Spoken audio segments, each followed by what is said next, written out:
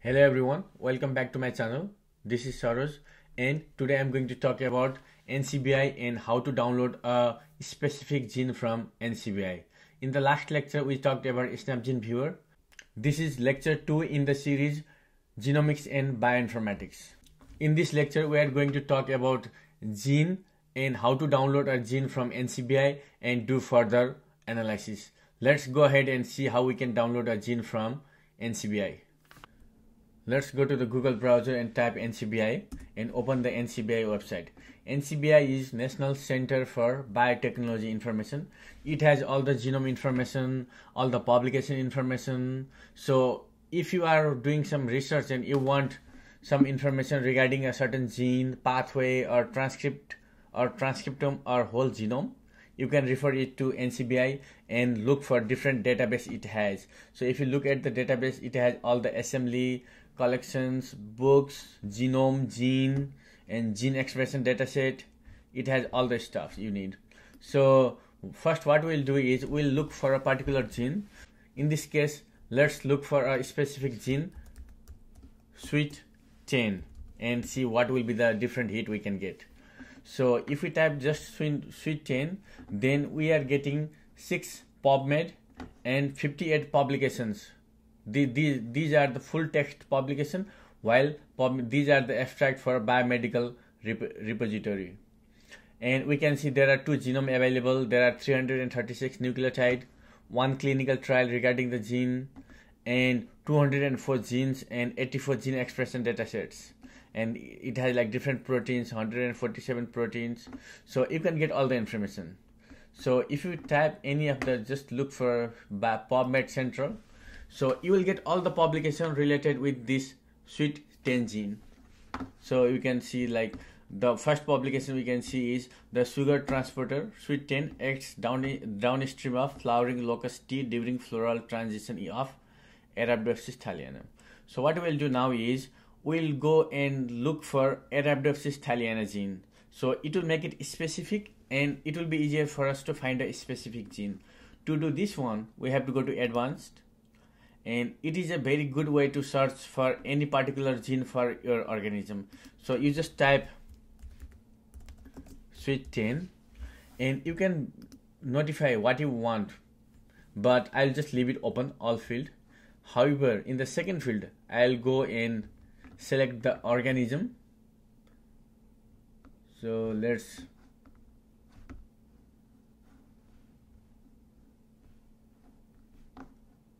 select the organism. So in organism we'll use Arabidopsis thaliana. So Arabidopsis is a model plant.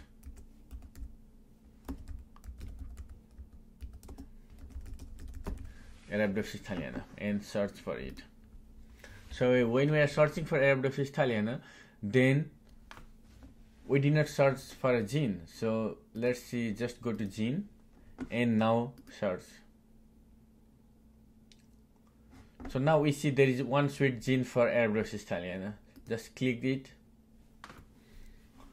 and you will get all the information regarding the SWIT gene in Arabidopsis thaliana. So you can see the primary source of the gene, organism is Arabidopsis thaliana, and the genotype is Columbia, and it is located in chromosome 5, and you can see all the genomic sequence data and all the related publications, they are listed here, and all the information regarding that gene in Arabidopsis. So now what we'll do is we need this gene bank file, and we will also get the FASTA file, and if we want you can do the sequence viewer, but it's fine. And these are the mRNA and protein. So this is mRNA and this is protein.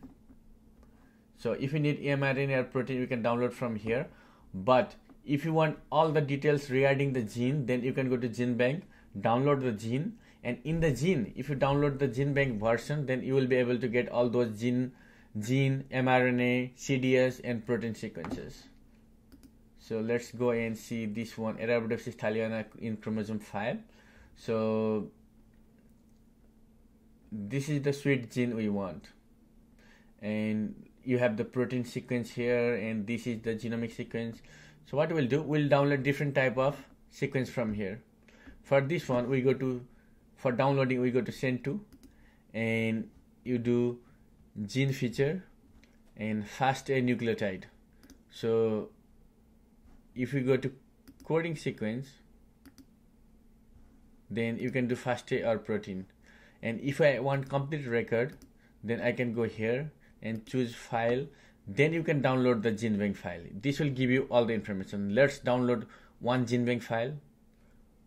So it will give you the gene bank file. So we'll go and change the name. So we'll do Arabidopsis thaliana sweet 10 gene bank file. So it is going to be sweet 10 gene. Okay. So now let's go and download coding sequence. And for coding sequence, there is either nucleotide or protein. So first we'll download nucleotide, create file. So that is going to be nucleotide sequence. And similarly, we can do protein sequence also. Let's do protein sequence also.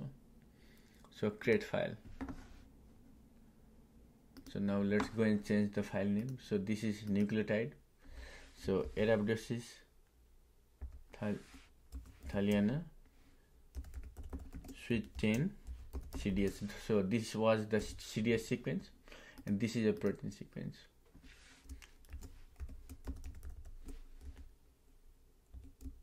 Sweet 10 protein. Okay.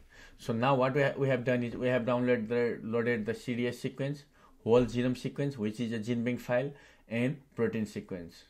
Okay. After downloading, let's go to SNAP viewer and open the files we have. So we go to open file. So let's open the gene bank file first. So this is the gene bank file. So now this is the map view of gene bank file. The whole sequence we downloaded, 1809 base pair, this is a gene. And this is the mRNA for the gene. So you can see there are mRNA and these portions are exons. Sorry, these are not exons. These portions are introns. And the third here, so this should be the CDS sequence because it doesn't have the 5' UTR and 3' UTR region. So this is a CDS sequence. So let's go in sequence view and see. Okay, now we can see. So the whole thing we can see here is a genomic sequence, which is a gene. However, this is a first exon. We can see here methionine to leucine 15 amino acid. This is a first exon, which is being translated into protein.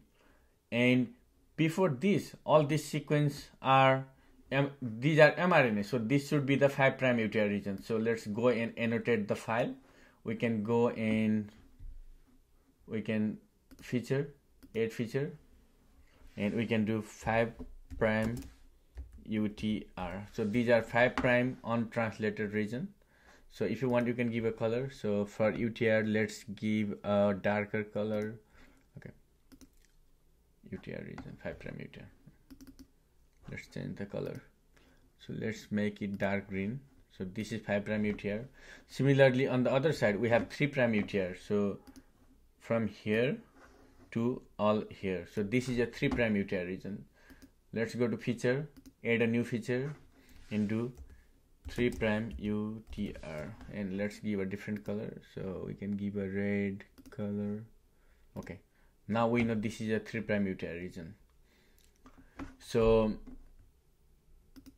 this is being converted into protein. Similarly, this is second exon, which is being converted into protein. This is third exon, and this is fourth exon, and this is fifth exon. This is sixth exon that is being converted into protein.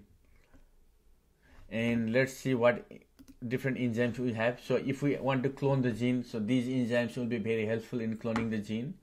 And now if you go to the feature section, so we can see all the different features. So if you remember in the previous lecture, we downloaded a FASTA format and we did not see any feature. However, when you download a gene bank version, you will be able to see all those features which will be helpful for us in better understanding the gene. So it will show you the protein sequence after translation. It will show you a different regions, what region is what. So this is 5' UTR region, there are 3' UTR region. So you will be able to see all the details. And primers, so we have not designed any primer, so we don't see anything here. So we'll design the primer in next lecture. So this is the gene bank format. So next we'll be talking about the FASTA format of CDS and CDS file, open file, and I think this is the CDS file.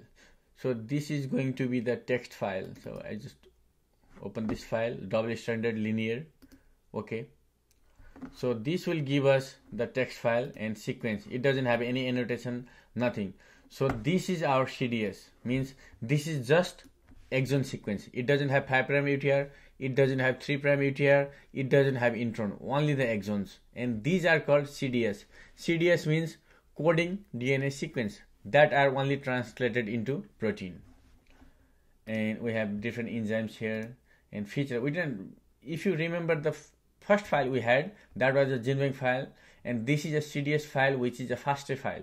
So we didn't have any feature here. However, what we can do is, if we want, we can add a feature by just select the feature you want and go to features and add feature. So we'll be able to see it.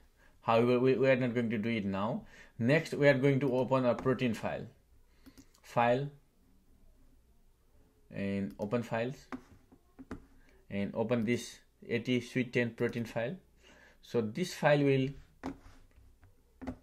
so this is the map. It doesn't show any enzymes because we cannot cut the protein with enzymes. That is only for the DNA sequences or RNA sequences.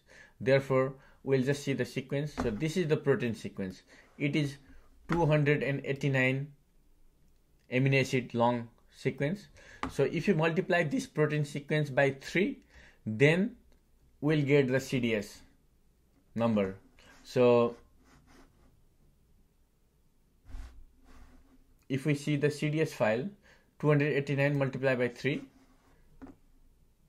is around like 870. So this is the CDS file. So one is TAA. So this is the, I think we can name it. So this is a start codon feature, add feature. Let's make it red color so we can write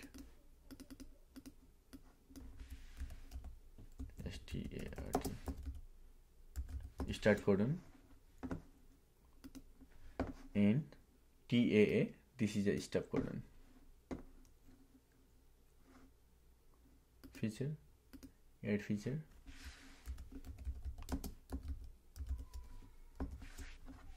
Stop codon.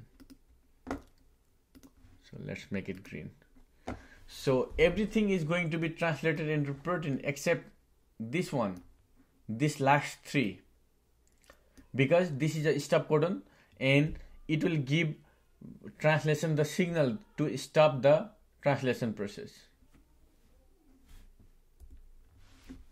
Thank you so much for watching this video. In this video, we showed how we can download different type of sequence, mRNA sequence, CDS, protein, and DNA sequence from the NCBI database, and work on different feature, and also look at the different sequences and identify what are the exons, what are the introns, 5' UTR, 3' UTR, stop codon, and the start codon, which is always methionine. Thank you so much for watching this video. If you like my content and want to learn more on genomics and bioinformatics, please like and subscribe to my channel. Thank you so much, and I'll see you in next video.